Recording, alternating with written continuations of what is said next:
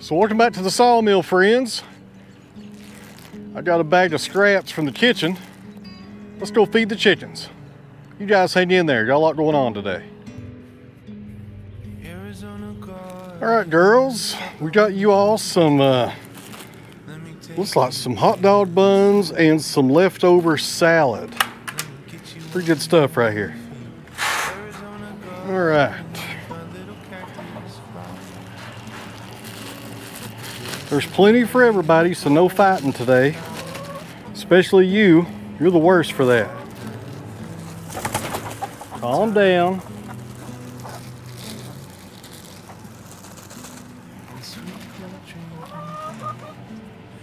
Well, we had one escape on us. Get back in here.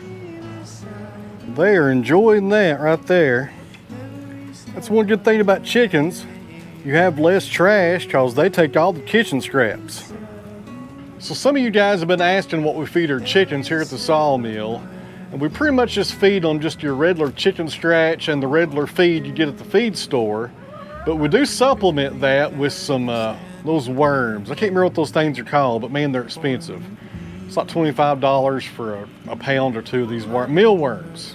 I think that's what you call them. I'll have to go look here in a minute. So we do mealworms, and they also get all the scraps from the kitchen. And if you do all that, they're actually not that expensive to feed.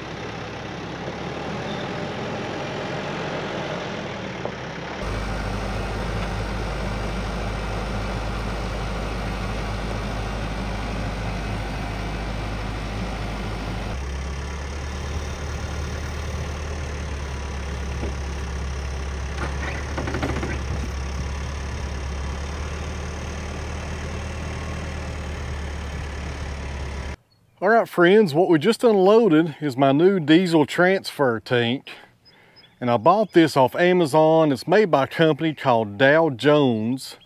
And I looked up the specifications of it, and it's actually made over in Italy.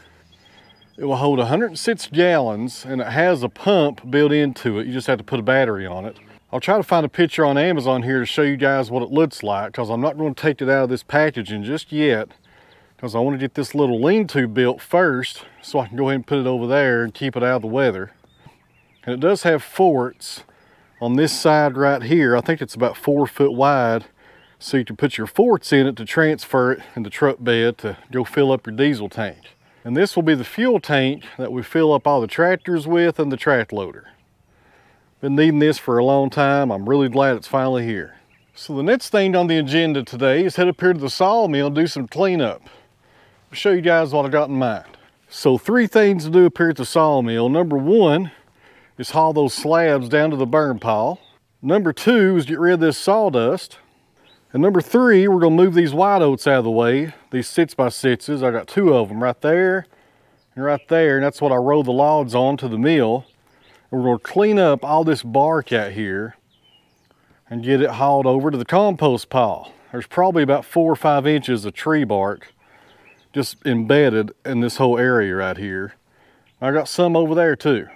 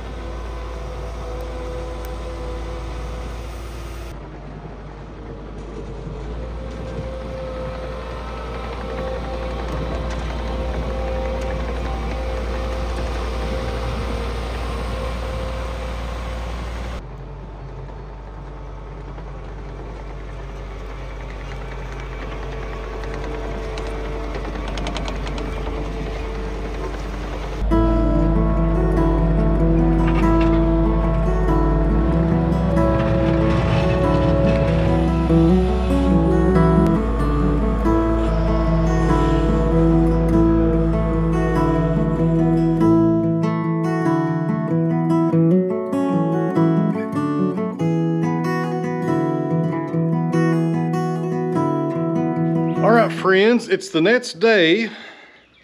I got a lot of this stuff cleared out of here. I still need to raise up all the hydraulic arms on the mill and the outriggers and get underneath the sawmill and get all that bark out right there.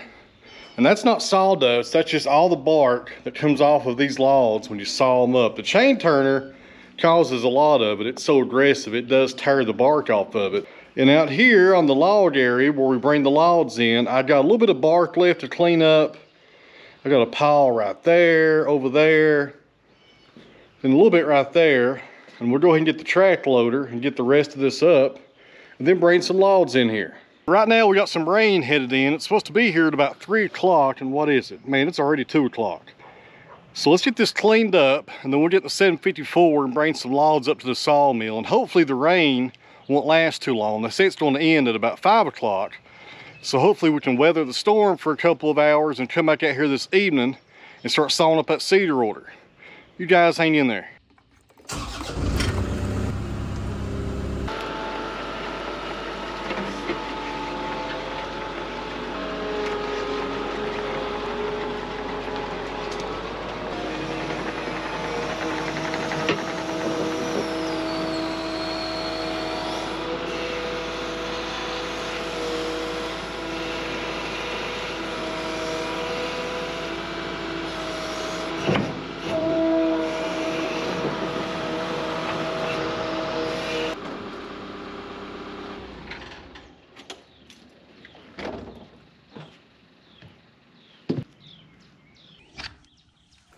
After I dumped that little scoop of bark, I happened to look down at the fuel and it's about empty. So, better fill this up real fast. And this is going to be painful. This machine holds, I think, 25 gallons. And I'm not sure how much diesel I have left in this tank right here. So I want to be careful. I don't want to run out totally because I need some for the sawmill this weekend. I need to get this other tank installed that we got the other day.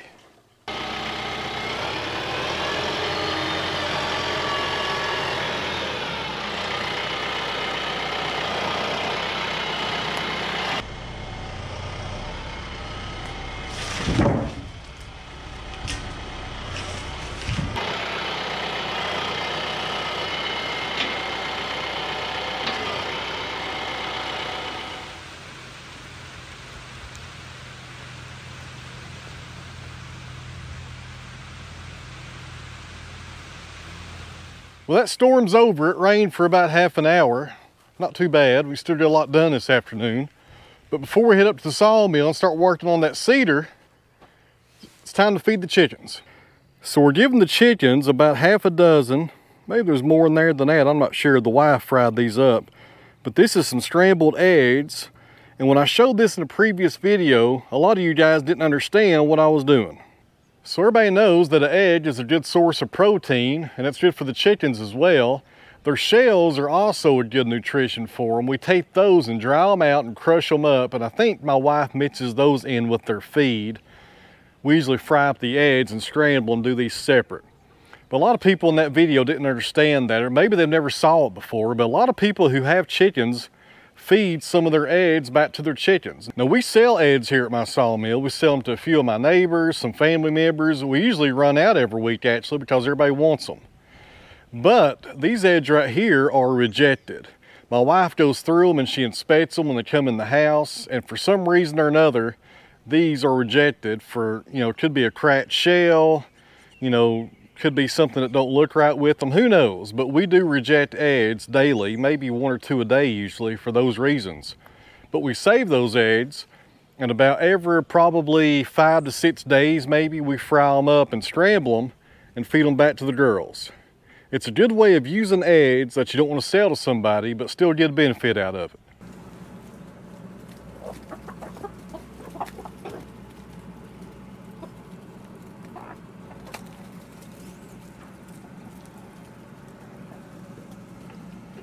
And as you can see, they thoroughly enjoy them. No complaints right here. Now let's share there, ladies, make sure everybody gets some. These will be gone in probably 30 seconds.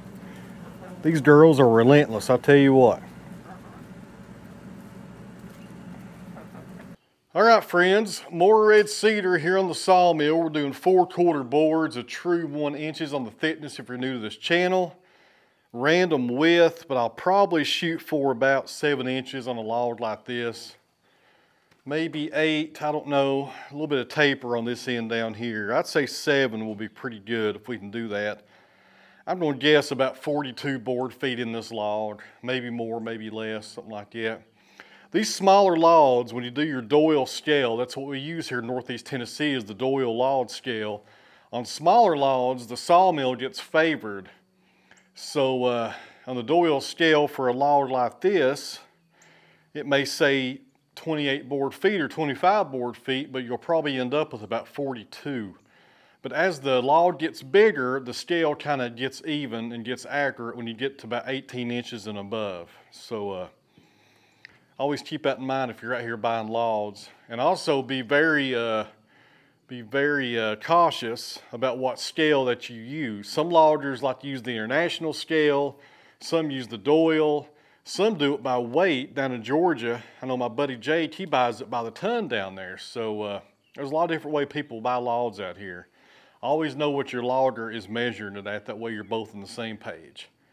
So we'll open this one up and see what's inside of it. It should be a pretty good log. I don't see any major defects or anything going on with it over here on this side. We've got a Maine Silver Tip Turbo 7 on the mill. If you want those blades, give Joe a phone call. His cell phone number is down in the video description.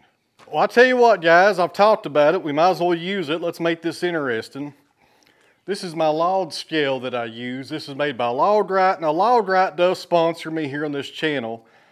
They're not telling me to tell you guys about this scale right here, and there's a link down below if you want to go buy one. If you're running a Sawmill, you need one of these right here as bad as you need a cant hook, because it really keeps you in check with your board footage on a log, especially if you're buying it from a logger, and you can show them what you're measuring at. That way everybody's on the same page. So down here on this end right here, we're 9 inches on the diameter, and this is an 8-footer, so it's actually calling for 12 board feet out of this log. When you measure a log, you always measure on the small end, never measure on the large end. And this is a really good scale. It has Doyle on that side, and it pretty much gives you all the increments here for your log. But this is real simple to use. It's got a little catcher on the end that you hook on the end of your log. You get your diameter, then you look, you have 8, 10, and 12. And that shows you how many board feet are in that. Then you flip it over, and it does 14, 16, 18, and 20-foot logs with the same way of measuring them, giving you the same information.